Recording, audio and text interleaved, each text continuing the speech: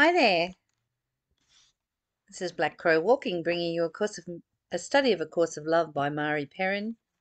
And today we're up to a new chapter, chapter 15, called The Special Self. This will be interesting after the specialness that we've been looking at in terms of glory and all being equal.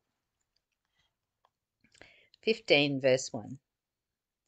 We have talked much now of your special love for others, but what of the specialness you desire for yourself? Do you not see how intricately linked these two desires are?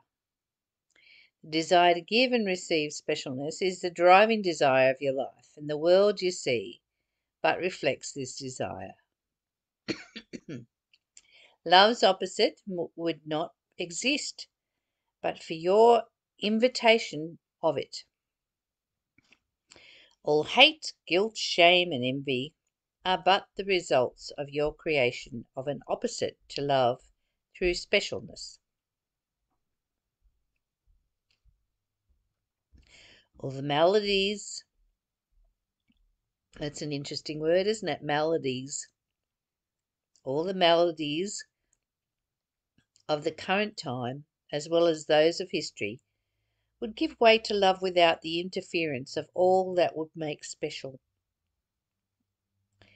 You think issues of survival rule the world, and so they do, but they would not if it were not for your need to be special. Transportation would be transportation rather than a status symbol.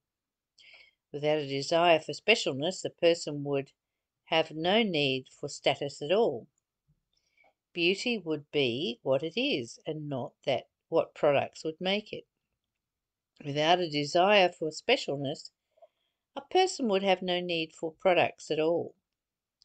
Wealth would be the happy state of everyone, for without specialness to feed, there would be neither want nor hunger. Without a desire for specialness, a person would have no need for products at all. Wealth would be a happy state of everyone, for without specialness to feed, there would be neither want nor hunger. That's better. Without a desire for specialness, there would be no war, for there would be no reason to break the peace. No land would be considered more sacred to some than others. No resources withheld, and no people deemed subservient. What harm is there is specialness. Only all the harm you see within the world. Well, that makes sense. When we make something special, and we seem to strive for our monetary value system being based on a special car, or a special house, a special friend. And if there was no specialness, it was just a house, just a car, and just a friend,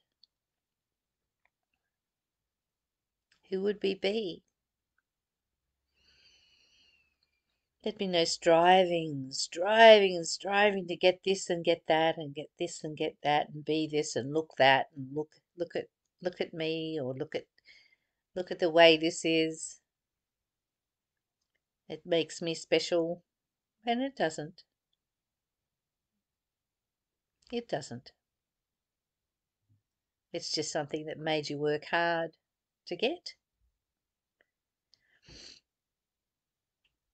Are you having fun? That's the main thing. Are you playing?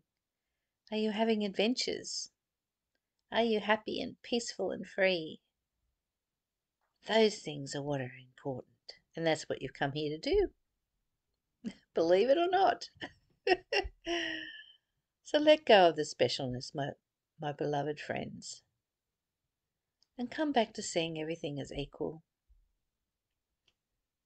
Everything is beautiful. Even that old car, it's beautiful. Even the bed you lay your head down at night, that gives you comfort, that holds your shape, that's what you want to go home for. It's beautiful. Let yourself be in the beauty of what is, in the glory of what is,